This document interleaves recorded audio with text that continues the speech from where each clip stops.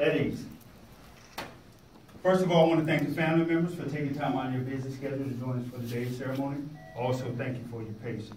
All right, applicants, we ready to do this? Yes, sir. Let's try that again. Applicants, are we ready to do this? Yes, sir. Three things I need to check today before administering your oath. First, does anyone have any doubts, reservations, or restrictions about joining the military? No, sir. Secondly, you briefed on 3 Uniform Code Military Justice Articles, Article 83, Article 85, and Article 86. Check on learning. What is Article 83? Fraudulent enlistment. Very good. Also during the oath, I'll be asking you to swear. Those of you who do not wish to swear, you can affirm, and you also have the option of omitting saying, so help me God at the end of the ceremony. Everybody understand? Yes, sir. Are there any questions? No, sir. Applicants, attention, whoop! Raise your right hand and repeat after me.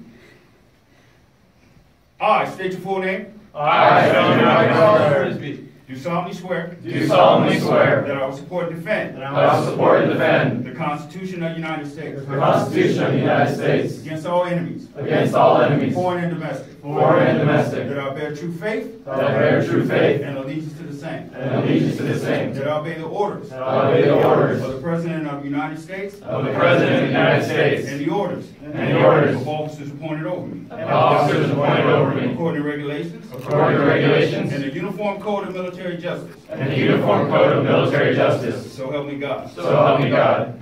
Lower your right hand. At ease. At this time, I'd like to thank each one of you applicants that decided to answer the call to serve our great and mighty nation. Please keep in mind, although many are called, only a few are able to answer that call. So I ask that you remain vigilant as you continue your military training and your military education, and that you take full advantage, I repeat, take full advantage of the civilian education opportunities the military will afford to you. Now, are there any questions of me? No, Let me ask that question again. Now, are there any questions of me? No, sir. No questions at all? No, sir. As the first commissioned officer administering your oath, I have one order, one command. Listen very closely. I'm only going to repeat this one time. Smile. Once again, I congratulate each one of you applicants. Family members, my name is Captain Bradley. I'll be standing right outside the door. Please let me know if your applicant does not smile for the photo. Applicants, attention, whoop!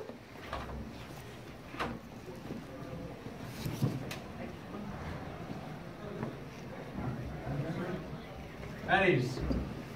For those of you with family, please step out of the ranks. Everyone else, please follow in next door with me.